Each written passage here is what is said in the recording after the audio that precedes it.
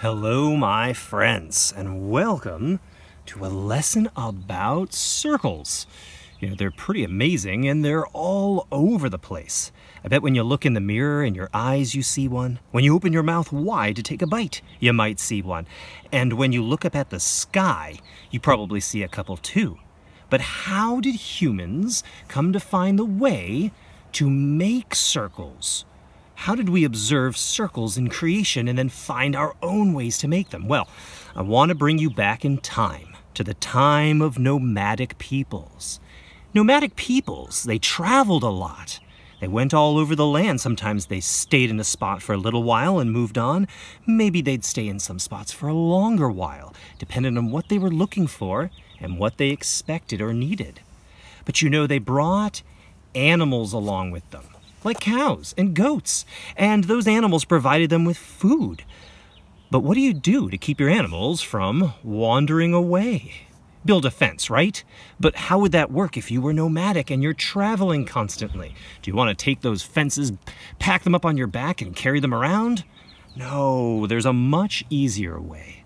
Maybe we could set a stake in the ground and take our friendly cow or goat and tie them to that stake so they can't wander too far off.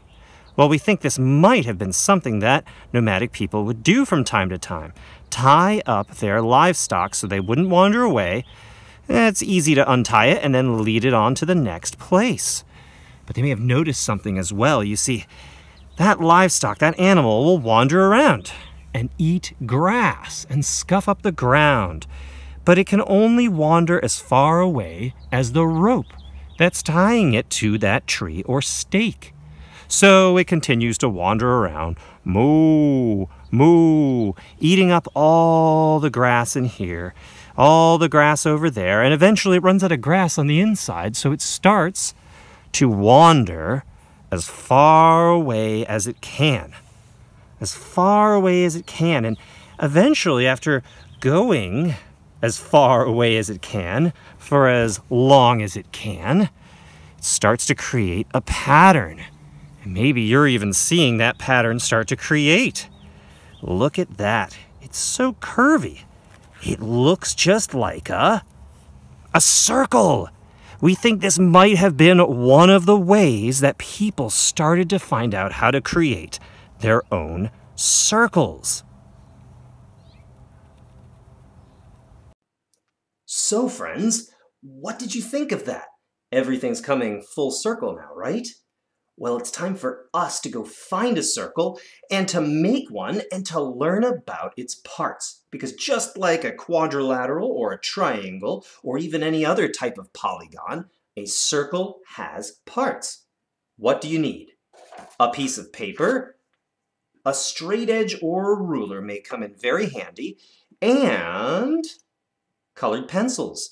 You'll also need to go and find something circular. It could be anything, but you want it to take up a good amount of space on this paper. I found this bowl. Well, hit pause for a moment, go find that object, come back, and let's do this. Okay. Go ahead and take your object and place it on your paper. Grab a beautiful looking color and trace that circle. If you have an object that's very valuable or precious to your family, please ask permission and be so careful with it, or try to find something else. All right, look at that circle. It's beautiful. Now, ancient humans didn't have the ability to just grab something circular and make it like that, but we do. How fascinating. And actually, that line that you just created is so important. So important, let's decorate it.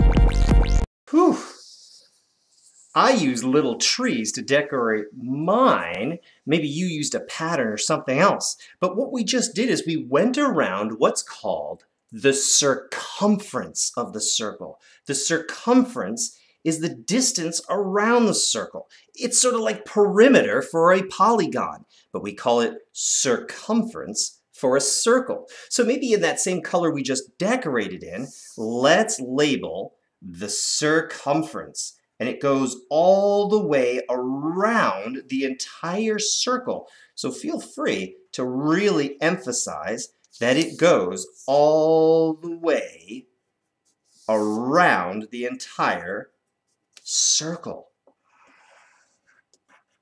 And maybe you're even interested in how to find circumference, and there are lessons on that. It's a pretty cool thing to be able to do. But there's something else here. Let's take our straight edge, and the best that we can, let's try to cut our circle in half. This can be sort of hard. What we really want to do is try to find a line that splits it perfectly in half. Do you think you've got it? I think I'm pretty close. Look at that. I'm going to take a line and cut that circle in half. Now, halfway on that line, I want you to make something really special. I'm going to make a sun.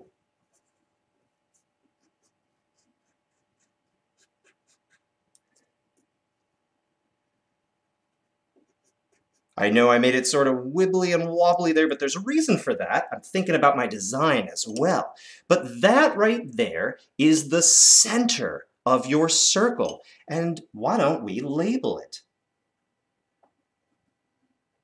Because that center point is going to help you find some other things. In fact, that line you drew right through the center, it goes from one side of the circumference to the other side of the circumference, going right through the center. And it's called the diameter. I'm going to decorate the diameter, and then I'm going to label it. And now maybe you see why I made that sun so shimmery, because it's actually partly a reflection. You can make these beautiful drawings a world if you wish. In fact, I'm going to take some time to shade in my water.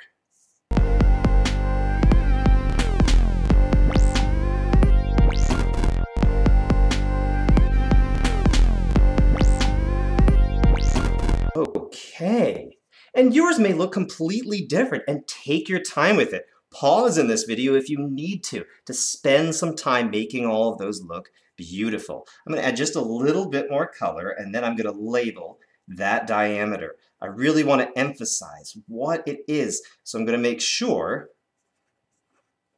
to really mark it with some kind of beautiful pattern so I know which exact thing I'm doing, and also using different colors for different parts.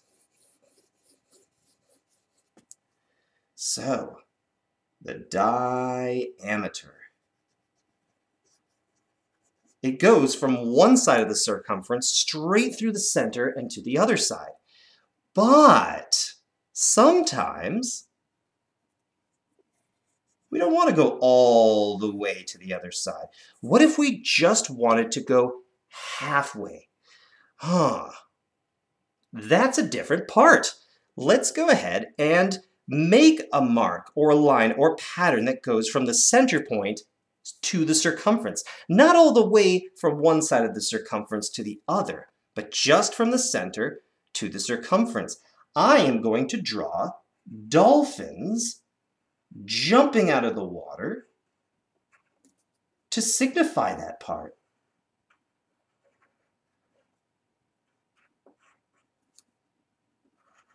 And you can use anything that you like to symbolize this part as well, because it is another part, and the name of that part is the radius. The radius is half the diameter. It goes from the center point to the circumference, and those dolphins just help show us the way.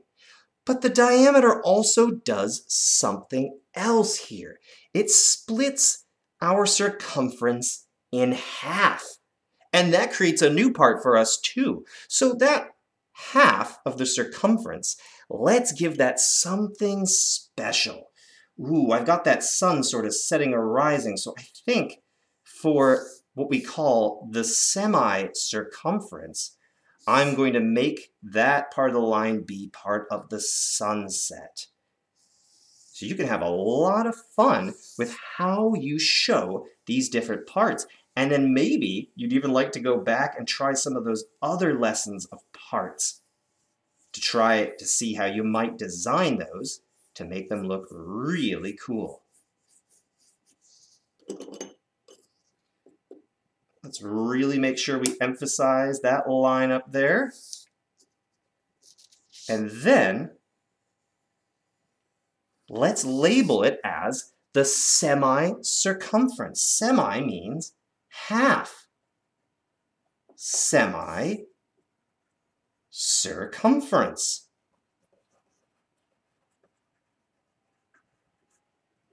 And there's one more thing I want to show you. There is a line we can make in the circle that connects from one point on the circumference to another point, but does not go through the center. And maybe I'll put that one, down in the depths of the ocean, and I'll choose another color. How about, well, we haven't used a red yet, at least not a bright red.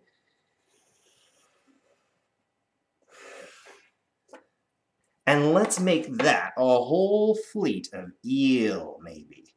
Red eels swimming through the water, following each other, nose to tail, to show us yet another part of the circle. The chord. And this is spelled just like a chord that you would play on a piano, but this is a line that extends from one point on the circumference to another without going through the center point.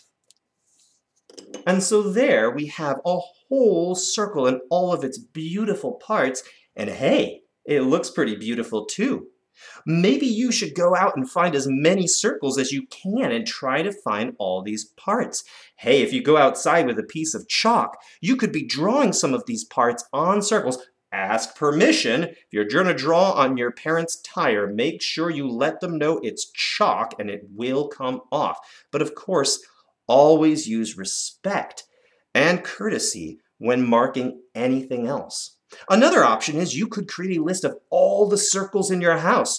I mean, here's a bowl and a glass and a glue stick and a singing bowl, even the striker for the singing bowl.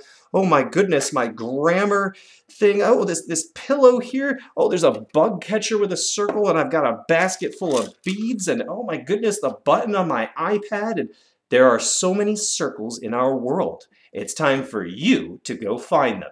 Have fun, friends.